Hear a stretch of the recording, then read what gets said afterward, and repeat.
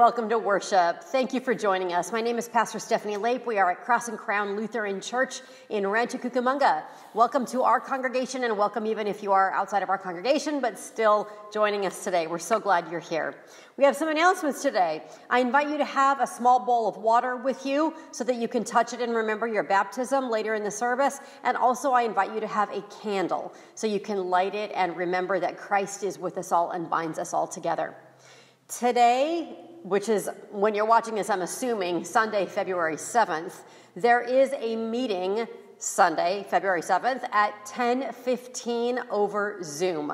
So if you are part of our congregation, we are having a congregational meeting to look at and adopt our budget for this coming year, 2021. So please head on over to Zoom. You should have received an email invitation with the link there in the email. Just click on that link to be ushered into the Zoom room. Or if you don't have the computer access to do that with a camera on your computer, you can also call in, and there's a phone number there on that email as well. This Wednesday, we are having our final study of the Enneagram, that personality tool that's so helpful in understanding ourselves and one another. That study is at 7:00 p.m. this Wednesday over Zoom as well. And you should have received, or you will receive rather, a link to that Enneagram study. There is no Friday Bible study coming up this Friday. That's because we had to do some rearranging in scheduling because we are preparing for the wedding of Danielle Tuamanin and Chris Bauman. So make a note of that, please. There's no James Bible study, but we will come back and resume that the following Friday. And our warmest congratulations to Danielle and to Chris and to the entire Tuamanin family and the Bauman family. We're so excited that you get to be married and start your life together. We're having an incredibly small wedding, just the immediate family of both of these people on the steps of the church at Cross and Crown. They will have a much bigger celebration, a wedding and reception. They're planning that for November, when hopefully this whole COVID thing will be much more dealt with. So let's all wish them our best wishes ahead. Soon we will begin our Lenten journey, and that begins with Ash Wednesday, February 17th. You will have a small packet of ashes mailed to you. They come from the company called Old Lutheran, and so you'll be getting a small packet of that. You can mix them with a little bit of olive oil if you want to, or just use them as they are. There's a letter from me that will be included in that mailing describing these ashes and how to use them. And then we will have an Ash Wednesday service over YouTube at 6 p.m., so you can join the YouTube channel at 6:00 or later, and that video will stay up so that you can have your own Ash Wednesday service. In that service, I'll ask you at that time if you would like to make it the sign of the cross on your head with ashes.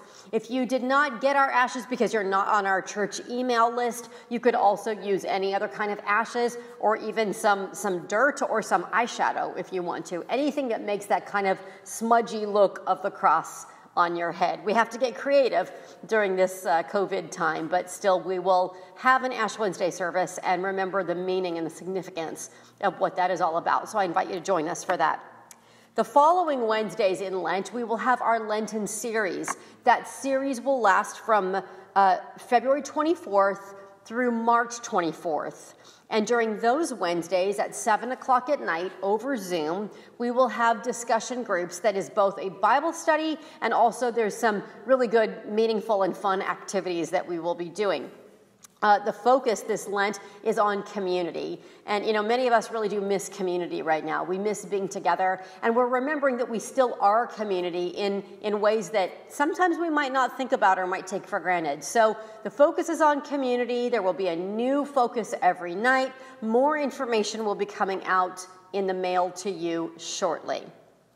Thank you so much, all of you, for sending in your offerings and your tithes. We really do appreciate your generosity. The street address and also our website are printed out on the description box below this video. So please either mail in your offering or give securely online. We ask you, as always, to do the 3 things that help our YouTube algorithm, meaning give us more advertising and get us more available to the public.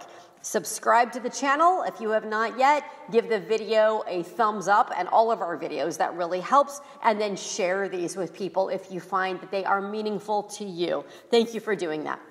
Okay, at this time, let us now light our candles.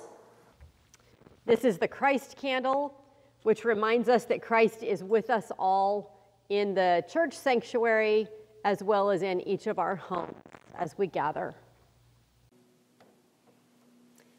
May the peace of the Lord be with you. We worship in the name of the Father, the Son, and the Holy Spirit. Amen. Let us give thanks for the gift of baptism. We thank you, risen Christ, for these waters where you make us new, leading us from death to life, from tears to joy. We bless you, risen Christ, that your Spirit comes to us in the grace-filled waters of rebirth, like rain to our thirsting earth, like streams that revive our souls. Breathe your peace on your church when what we feel is fear. Clothe us with your mercy and forgiveness. Remind us of your love and of one another, companions on this journey. Make us one, risen Christ. Cleanse our hearts. Shower us with life. To you be given all praise with the Holy Spirit in the glory of God, now and forever. Amen. Let us pray. Healing Lord, by your goodness, you healed many who were ill, even raising the dead to life. Restore us to new life, healing our hearts, minds, and spirits, so that we may proclaim praise and gratitude for your compassion to all who will hear. In the name of the one who is himself new life, Jesus Christ, our Savior. Amen. Good morning. Our first reading today comes to us from Psalm 119, verses 105 through 107. Your word is a lamp for my feet, a light on my path. I have taken an oath and confirmed it, that I will follow your righteous laws, that I have suffered much. Preserve my life, O Lord, according to your word. This is the word of the Lord. Thanks be to God. Our gospel reading today comes to us from the 7th chapter of Luke, verses 1 through 17. After Jesus had finished all his sayings in the hearing of the people, he entered Capernaum. A centurion there had a slave whom he valued highly, and who was ill and close to death. When he heard about Jesus, he sent some Jewish elders to him, asking him to come and heal his slave. When they came to Jesus, they appealed to him earnestly, saying, "He is worthy of having you do this for him, for he loves our people, and it is he who built our synagogue for us." And Jesus went with them. But when he was not far from the house, the centurion sent friends to him to say, "Lord, do not trouble yourself, for I am not worthy to have you come under my roof. Therefore I did not presume to come to you. But only speak the word, and let my servant be healed. For I also am a man set under authority, with soldiers under me. And I say to one, go, and he goes. And I say to another, come, and he comes. And to my slave, do this, and the slave does it."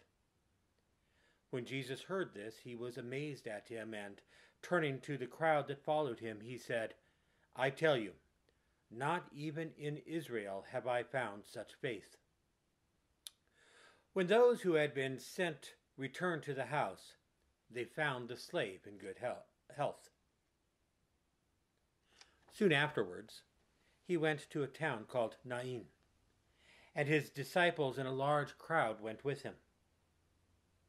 As he approached the gate of the town, a man who had died was being carried out. He was his mother's only son, and she was a widow, and with her was a large crowd from the town. When the Lord saw her, he had compassion for her and said to her, "Do not weep." Then he came forward and touched the bier, and the bearer stood still. And he said, "Young man, I say to you, rise." The dead man sat up and began to speak, and Jesus gave him to his mother.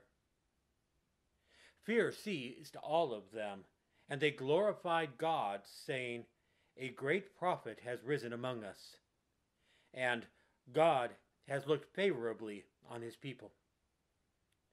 This word about him spread throughout Judea and all the surrounding country.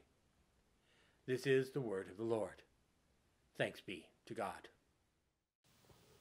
Grace to you and peace from God our Creator, Christ our Savior, and the Holy Spirit our Sustainer. Amen.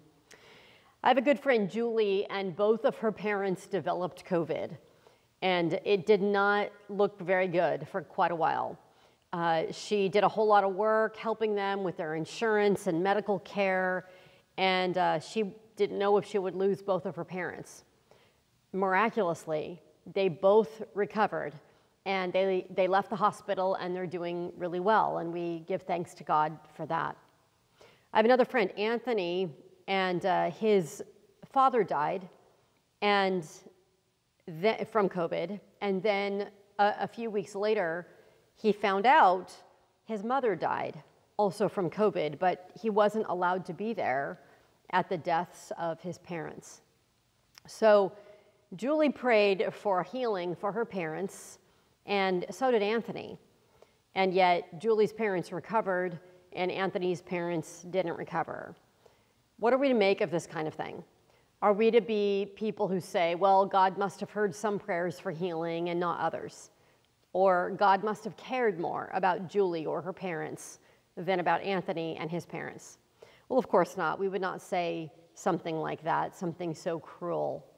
My dad had a brain aneurysm. He shouldn't have lived through it. And he had this experience one day at his house, and he got in his car and drove on the freeway himself to the emergency room where they did emergency surgery. And the doctor said that there's no way he should have survived that aneurysm or that surgery, but miraculously he did, and he lived many years after that. And then he developed cancer, and we prayed for healing for him then, but he died from cancer. What are we to make of those kinds of prayers?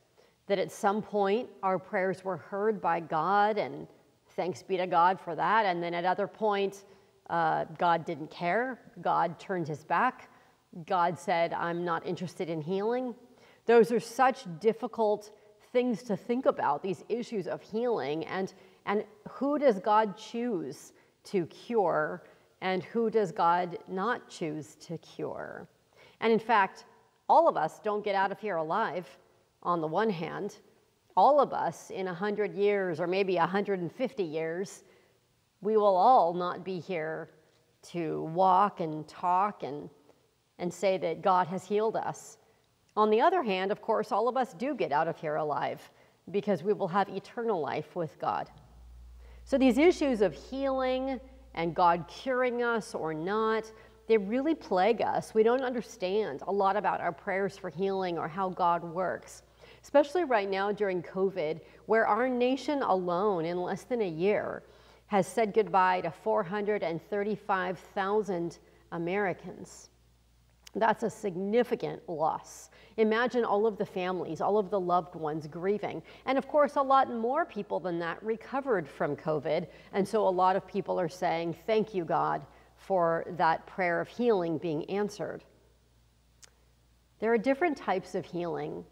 And I think that we are often thinking about the kind of healing that we might hope for in terms of a cure.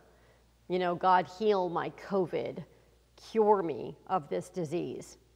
In today's gospel, we see several different types of healing going on because healing is a broader category than just curing a disease.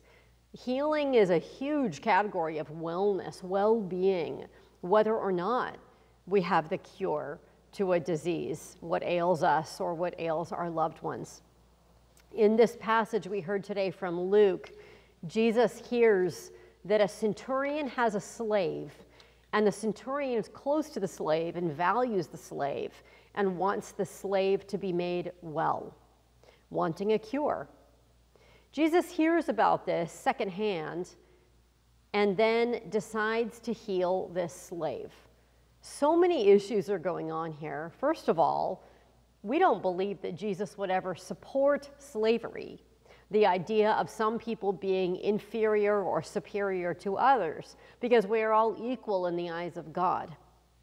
We don't believe that Jesus would say it's okay for people to own other people. We also know the relationship between Jesus and the centurions.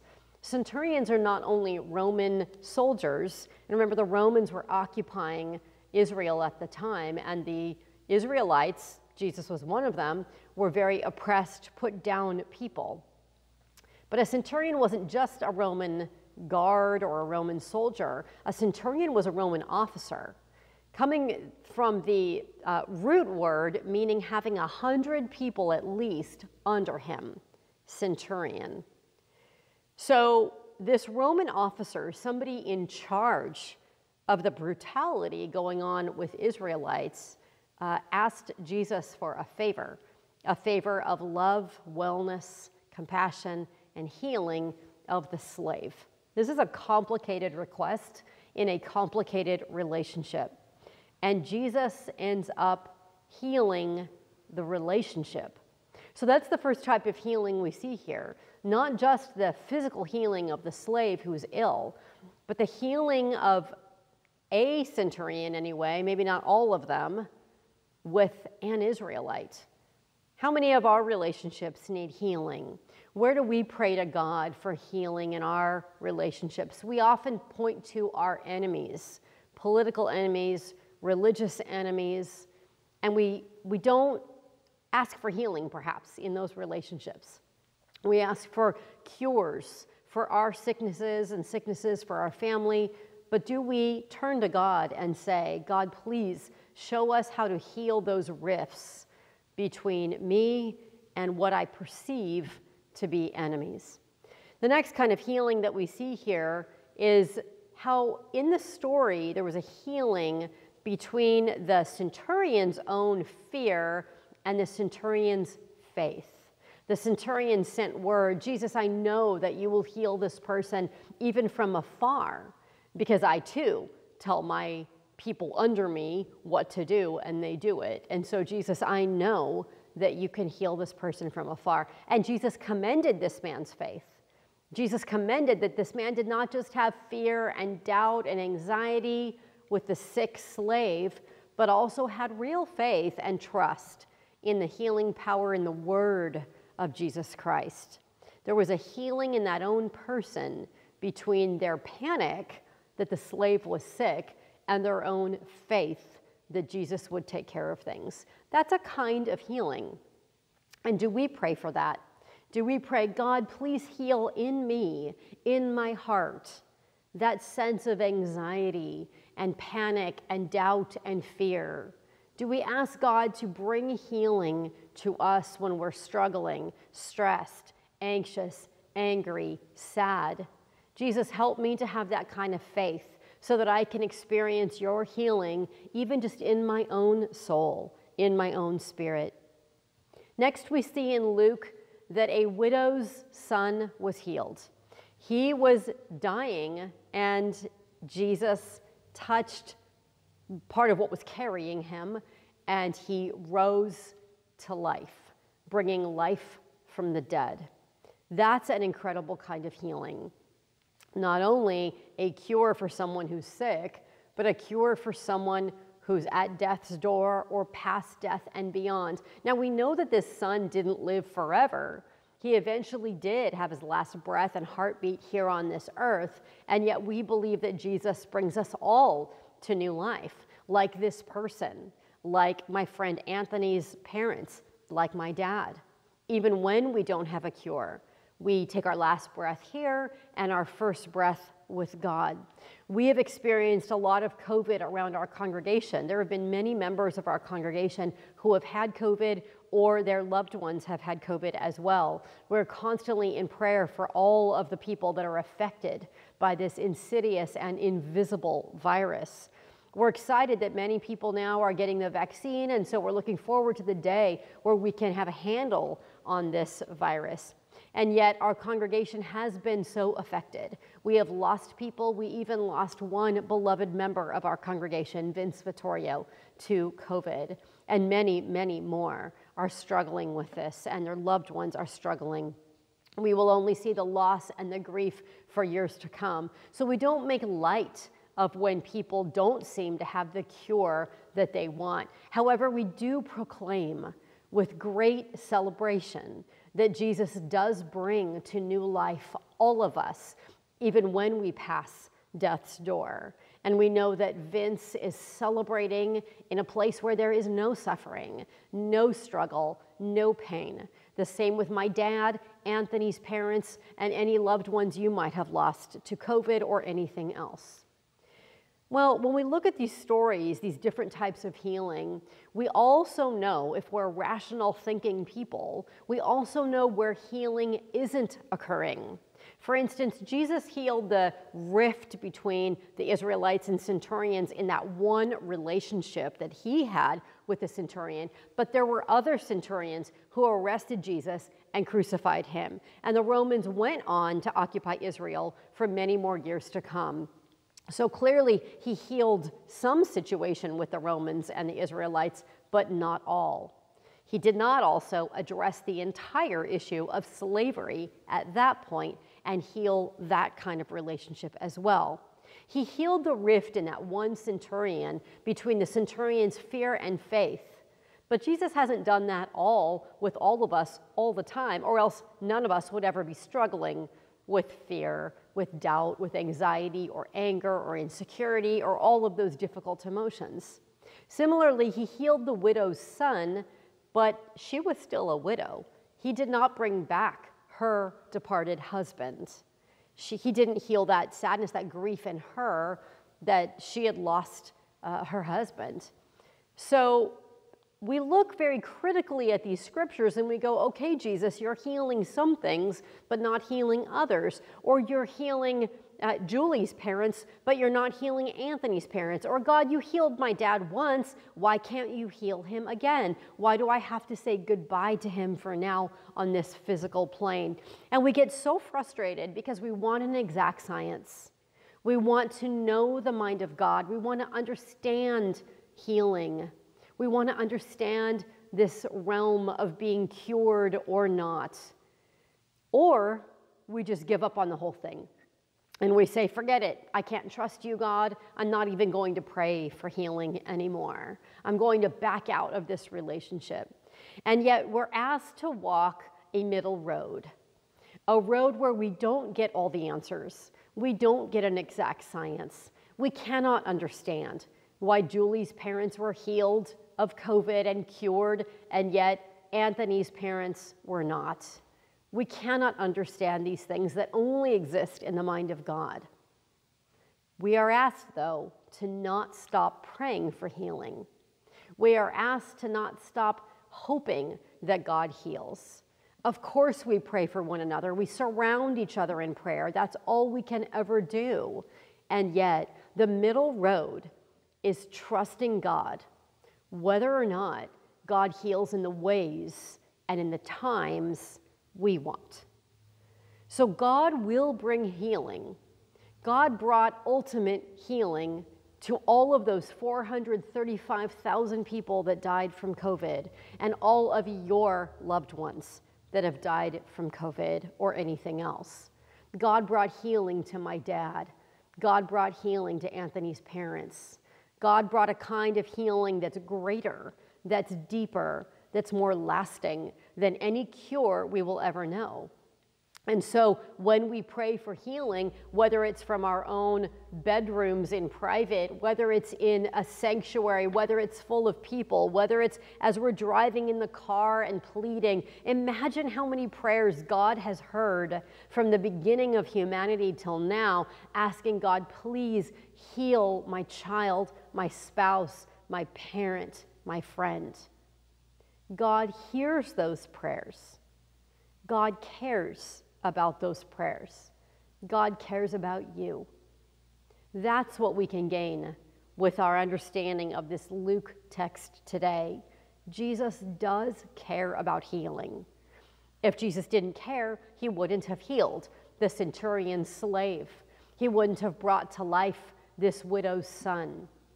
He wouldn't heal those people in those places where you and I have prayed for it. Jesus wouldn't have given us a resurrected life if Jesus didn't care about you or me or care about healing. Jesus still is the great healer, the great physician, healing our relationships, healing our spirits, healing our bodies, healing us eternally. And yet the exactness of it, the time and place, the details, we must hand over to God. We must trust that the great healer knows more than we do, even in our deepest prayers. God sees you and God cares. So let us today commit one more time to turn our hearts, our minds, our wills, and our trust over to our compassionate God, who made the universe and all of us in the first place, who cares about your loved ones much more than you or I ever could, and who has offered us lots of healings along the way, and then culminating with that ultimate healing as we meet him face to face in that place where there is no suffering, where there is no pain, where there is only love, where there is only joy. Thanks be to God. Amen.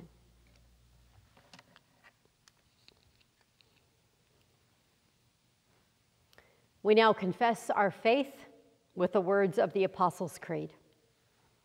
I believe in God, the Father Almighty, creator of heaven and earth. I believe in Jesus Christ, God's only Son, our Lord, who was conceived by the Holy Spirit, born of the Virgin Mary, suffered under Pontius Pilate, was crucified, died, and was buried. He descended to the dead. On the third day, he rose again. He ascended into heaven. He is seated at the right hand of the Father, and he will come to judge the living and the dead. I believe in the Holy Spirit, the Holy Catholic Church, the communion of saints, the forgiveness of sins, the resurrection of the body, and the life everlasting. Amen.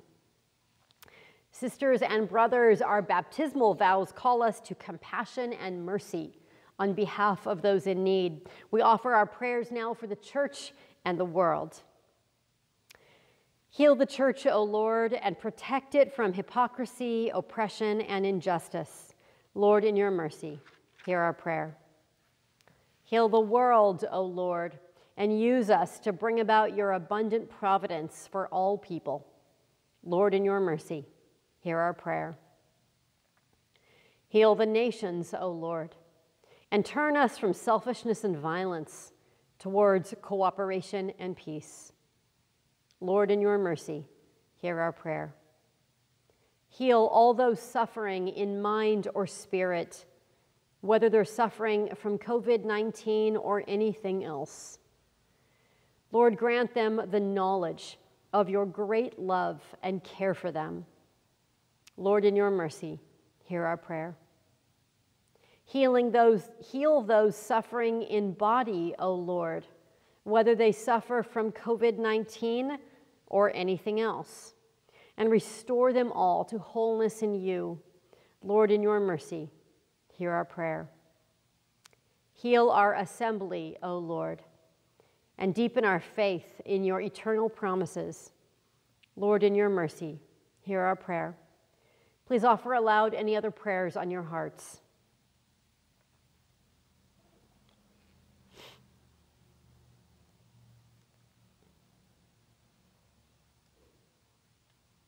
Lord, in your mercy, hear our prayer.